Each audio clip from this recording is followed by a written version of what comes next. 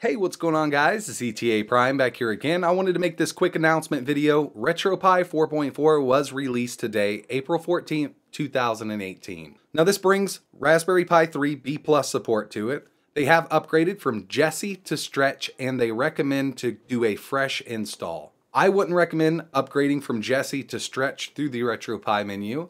Go ahead and download it from the website. I am almost finished flashing it here.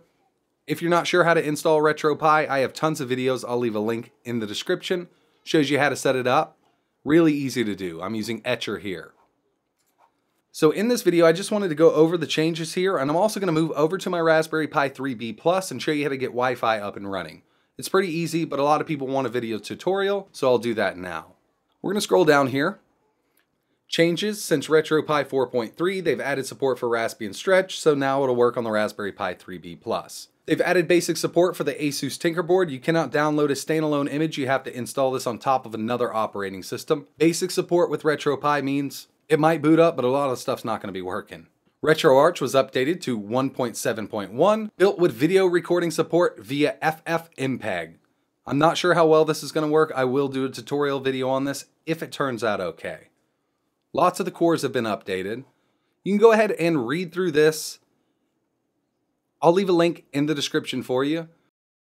Not really many changes here, just the upgrade to Stretch, but it's good to see a new release of RetroPie. It's been a little while. So if you're interested in running RetroPie 4.4, I definitely recommend starting from scratch. I know it's a bummer if you got a lot of ROMs on a good image, but you can always get those over there pretty quickly.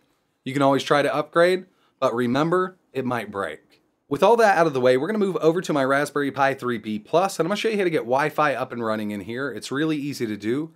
I would show you some other things here, but not much has changed. They do have a lot of cores that have been updated. I need to go through this and see if anything runs a little better than it did in 4.3, and that might take a little time. So let's go ahead and move over to my Raspberry Pi 3 B+, and we'll get Wi-Fi up and running. Alright, so here we are with RetroPie 4.4 on the Raspberry Pi 3 B+. I'm going to show you how to set up Wi-Fi. It's really easy. Go to the RetroPie menu. Scroll down to the bottom to Wi-Fi. It's actually going to prompt us to set it up. You don't currently have your Wi-Fi country set in. Do you want to set it up now? Yes. From the Raspberry config here, we're going to scroll down to localization options. Change Wi-Fi country. From here, we need to find the country we are in. I'm in the United States, so I'm going to find USA or United States.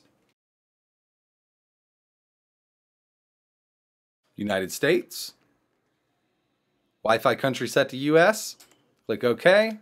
We're going to finish. Yes, I would like to reboot.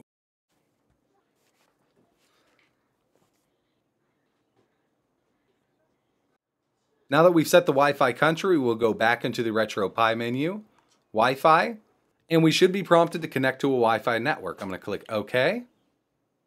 Got a ton to choose from. Just choose your Wi-Fi network here. Put in your Wi-Fi password, and you're good to go. So that's pretty much it for setting up Wi-Fi on the Raspberry Pi 3 B+. RetroPie 4.4 should be pretty awesome. Like I mentioned, there's not a lot of changes, but a lot of the cores have been updated. If you're interested in learning how to set up RetroPie on your Raspberry Pi, I'll leave a link in the description. I've done a bunch of videos. I also have videos on how to overclock the Raspberry Pi 3 B+ or the Raspberry Pi 3. I'll leave links in the description. Really appreciate you guys watching. Go ahead, test out RetroPie 4.4 on your Raspberry Pi 3 B+. Let me know what you think in the comments below. Like always, thanks for watching.